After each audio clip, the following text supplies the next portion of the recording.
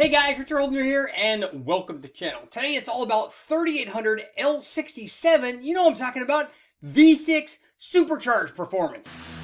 In this video, we're going to take a look at the 3800 Series 2 L67. I'm talking about the supercharged 3.8 liter V6 motor used in the Pontiac Grand Prix GTP, in the Buick Regal GS and Riviera, and other applications. Now, this is a very popular front-wheel drive application, although GM also used it in rear-wheel drive form in the Camaro and Firebird, but not in supercharged form like our L67. So we're going to check out what happens when we do things like tuning, different timing levels. We're also going to take a look at E85, and then we're also going to run the motor actually naturally aspirated. That's right, we're going to remove the supercharger. I gut the blower housing. We made an end cap for it and ran that on top of the factory lower supercharged manifold. That way we could find out how much power the supercharger is actually adding to our NA combination. I also did a cool trick with the bypass valve. Lots of great stuff. Let's check it out.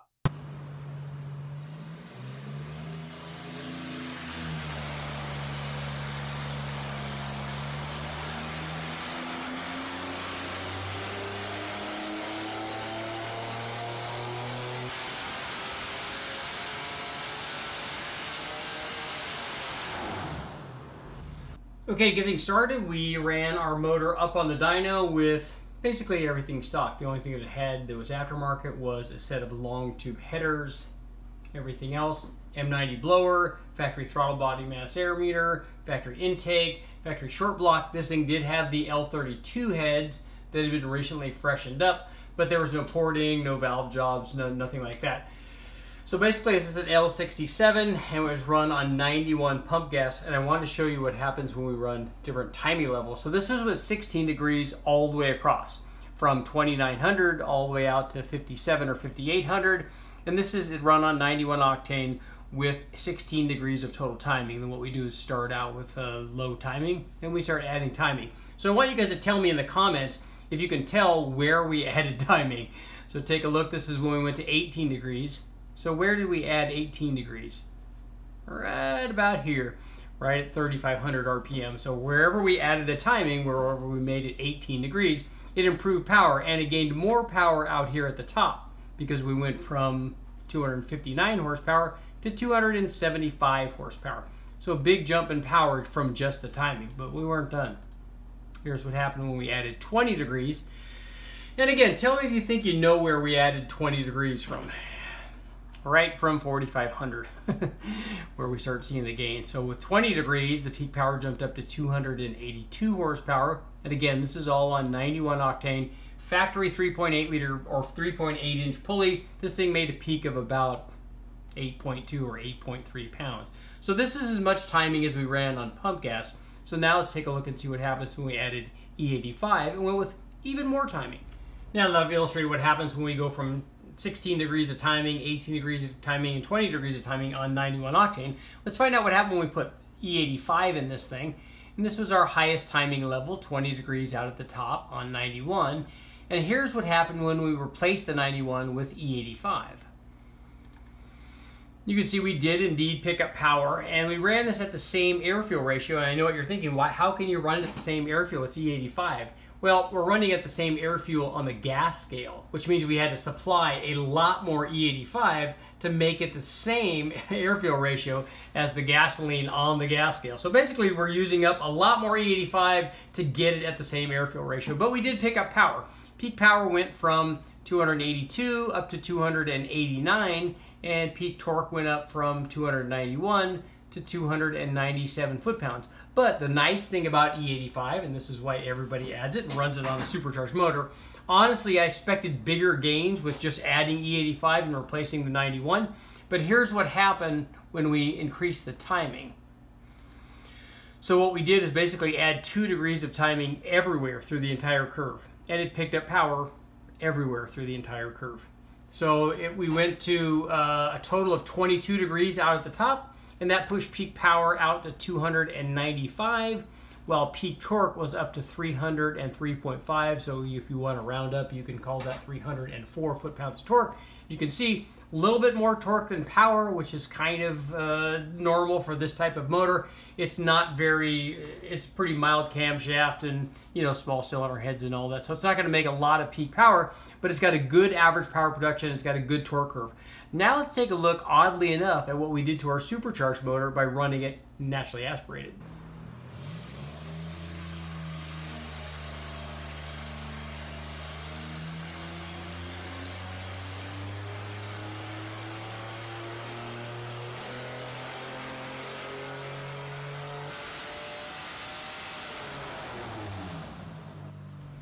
One of the best ways to find out how effective the supercharger is to run the same combination naturally aspirated. That's exactly what we did with this L67 3800. I removed the M90 supercharger and ran the motor naturally aspirated so we could illustrate how much power the blower actually adds on top of the NA motor. And to do that, I needed a naturally aspirated intake manifold. Now, there are a number of them available over at the wrecking yards on the naturally aspirated versions, but those things are slightly different because the injectors sit in the manifold and not in the cylinder heads like they do in the supercharged version. It's not something we couldn't overcome, but rather than do that, I actually wanted to find out what happened with just a change going from supercharged to naturally aspirated while retaining the same manifold. In order to do that, what I did was I actually ran a blower housing as the upper intake manifold and retained the lower manifold in the blower. All I had to do was remove the snout and pull out the rotor pack, and I made this simple plate. I'll go ahead and show you a photo of it. Made a simple plate to cap the back of the blower housing, and then use the factory throttle body mass error assembly just like we would with the supercharger. That easily bolted in place of the M90 supercharger, which allowed us to run the thing naturally aspirated using that blower housing. So it all worked out very well. But here's what happened when we ran the motor naturally aspirated and we were still running E85 like we had with the supercharged combination, but run naturally aspirated. Our 3800 Series 2 produced 212 horsepower. Peak torque was up quite a bit, 238 foot-pounds, although that's kind of the load-in number. So I think 235 is probably a more realistic number. It's interesting that the torque is up pretty good down low given the short runner manifold. This thing made peak power out at 5,200 or so, and then the power output fell off. You know, the thing has a mild cam. But here's what happened as a comparison when we were running the supercharger, so we could see the difference. And this was in optimized trim, again with the E85, just like we ran the NA motor, and with extra timing offered, which allowed us to run the motor on E85 with the extra timing under boost. But you can see that the supercharger, you know, went from 212 horsepower up to 295 horsepower. Peak torque was from 235 foot-pounds up to 303 or 304 foot-pounds of torque. So the boost obviously is adding power. It's adding power all the way through the curve. Because we have a rising boost curve on every one of these motors that I've ever run, we also see bigger gains on the top end than we do on the bottom, despite the fact that a roots blower is known for having immediate boost response. But these are the differences in power. Run our motor naturally aspirated versus running the same motor under boost with the factory M90 blower. This final test only came about because I retained the factory blower intake manifold and the top half of the blower as well to run our naturally aspirated combination by using the blower housing and removing the rotor pack and everything from it and putting a cap at the end of it. That allows us to use a very important part of this to run this test, and that is the bypass valve. Now, the bypass valve for a supercharged combination allows the air to recirculate so it doesn't continue to get beat up and get hot between the blower and the manifold. The bypass valve recirculates that back into the inlet, allows fresh air to come in and cool it so we don't get heated air. But when this motor is run naturally aspirated, what happens with the bypass valve and with the blower is when you go to wide open throttle, the bypass valve closes. That stops air from escaping and allows boost to enter the motor and you to have a supercharged combination. The bypass valve on our naturally aspirated motor does the same thing. It still closes, but what I wanted to find out is if we open that, that allows another passage of air from the upper plenum basically into the bottom of the manifold. So if the little V cut out where the discharge is for the supercharged air, is too restrictive in naturally aspirated form. If we add another valve, meaning the bypass valve, maybe we can get more air and more power. That was the theory, and that's the test I ran. What I did was wire basically the blow-off valve, wired that open, so we had full flow, and here's what happened. We did indeed pick up power, so extra airflow going into the lower manifold from the upper manifold, not just limited to the opening, the discharge opening of the supercharger, actually increased power. The peak torque was up to 244 foot-pounds, or more likely 240 or so, so we picked up 5 or 6 foot-pounds. Peak horsepower was up to 215, but as you can see, it basically gained power all the way through the curve. So the trick to making more power on your NA motor is to open that bypass valve. Let's get to our conclusion. Okay guys, what do we learn from this little adventure? Dyno testing our 3800 Series 2 L67 Supercharged 3.8 liter V6. We learned a lot of cool stuff. First of all, we ran the motor in basically stock trim, the way you'd get it from the wrecking yard. No, I know we added long tube headers and we did have an optimized tune on it, but it had all the factory accessories, so we get a pretty good idea not only what that motor makes at the factory boost level, but also what the whole curve looks like, which is always good information.